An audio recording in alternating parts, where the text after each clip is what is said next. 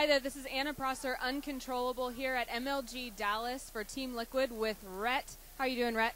I'm doing pretty good. I just won my games against Huck, so feeling happy. Why don't you tell us a little bit about the match, how it went? It was 2-0. The first mat was Blistering Sands. He went expand and made like 5 gateways and tried to pressure me on both sides of my base and just kept going back and forth. So eventually I amassed enough roaches to beat his army and just overran him at his base, and it was over.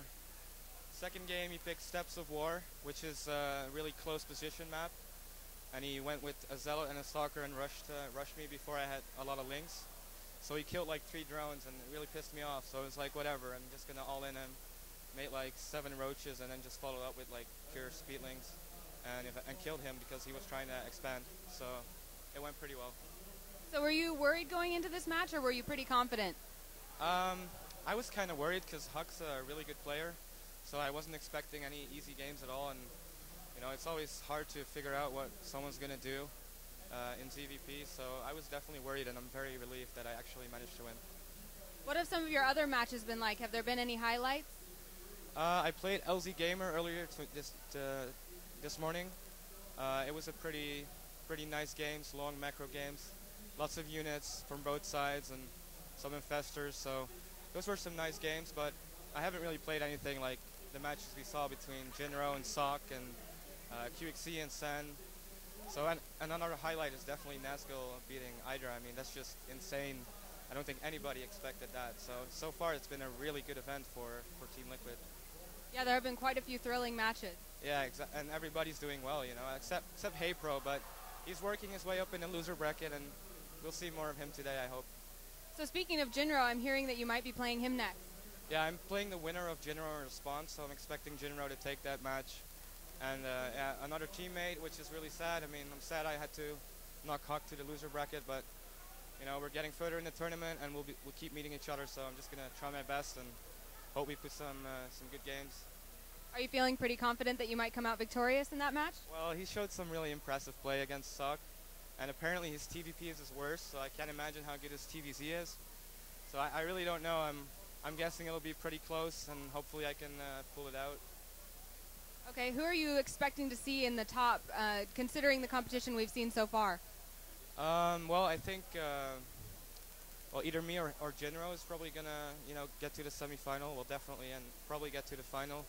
And then from the other side of the bracket, I think it's gonna be between TLO or Kiwikaki. I think they play next. One of those guys is gonna get far, and Sen is there as well. So there's just a lot of good players all around. But if I have to pick 4, I'll pick me or Jinro, and then Sen, TLO, and Nazgul. So are you feeling pretty good about your team's chances to do well overall in the tournament? Yeah, I think so far, like I said, everything's been going really well, and I hope we can keep it up and, you know, make a good showing in the final standings. I know you've been battling a bit of a cold this whole time. Are you feeling a little better today? Yeah, it was really bad. It started the day before, and I was in the airplane, and it just made things a lot worse. And yesterday it was terrible, but today it's getting a little bit better, and hopefully tomorrow I'll be all fine again. It's been pretty chilly here in the venue. Have you been keeping warm and getting better? Yeah, I've been trying to put on as many clothes as possible, except for this interview, but it's still pretty cold, but you know, we make do and try to hug a lot, and you know. There is quite a bit of bromance going on here at this tournament. Of course, it's like that at every event, and I wouldn't want it any other way. So what are you going to be doing in the next few hours to keep yourself mentally prepared for your matches? I'm probably just going to get some food and then think about my CVT a little bit and try to figure out what the map is and just chill out and watch the great games from everybody else and just enjoy myself and, you know, try to be as relaxed as possible. Is there anything that the people at home should be particularly looking out for in the rest of the tournament? Lots of Mutalisks, lots of Banelings. I don't know. Hopefully not too many tanks, but you never know. Just hoping for some good games. That's it. Great. Well, are there any other shout-outs that you wanted to send before we sign off? Shout-outs to my team, of course. Everybody's been really nice. It's been really great hanging out, you know, all of us together. And yeah, I hope we can keep up the good results. Great. Well, something has just come to my mind spontaneously. Can you tell me a little bit about being in Korea? Well, I'm flying to Korea on Wednesday next week, so I'm really looking forward to it. Right after this event, basically, I'll have one day in the Netherlands to pack all my things and get on another airplane and fly another 12 hours or whatever, and land in Korea and move in with the OGS Team Liquid guys, and it should be great. I mean, GSL is the biggest league in StarCraft 2, and me and Huck are both going to go next week, so I hope we can do well there, and get better and train a lot, and living with the other Team Liquid guys is going to be good too, and hopefully learn a lot from the Koreans and just get better at the game and keep dominating. Is there any way specifically you're hoping that moving to Korea will help your career or help your game?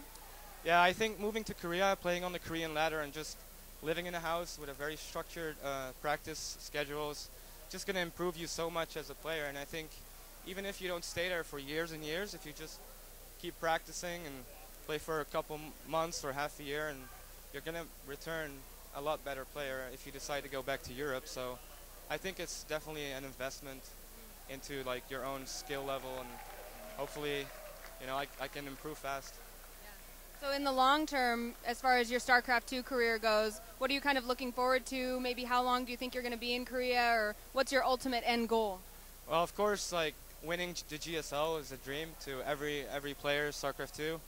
That's going to be the goal, because you got to aim for the stars. Yeah, just going to try my best in GSL. I hope I qualify for the first one. It's going to be pretty soon after I land, so it might be a little difficult. I'm not sure I'm good enough yet, but I hope I qualify, and I just want to play lots of matches in GSL and just own some Korean guys. Well, you've got a lot of support here. We've been hearing a lot of buzz about you. Have the people been pretty supportive, fans and other players? Yeah, it's funny because when I just started, I haven't been playing StarCraft 2 for that long. So when I came to DC 2.5 weeks ago, I was kind of like a nobody, and nobody talked to me. But now that I'm playing a little bit more, there's more and more people are coming and saying hi, and it's nice to be recognized, and more people are getting to know me. There's a lot of people in StarCraft 2 that never played Brood War, so they obviously wouldn't know me. But I hope I can get more fans and play more games so people get to know me. Great. Well, we'll definitely be rooting you on in the rest of the tournament. Thanks for taking the time to speak with us today. Thank you too.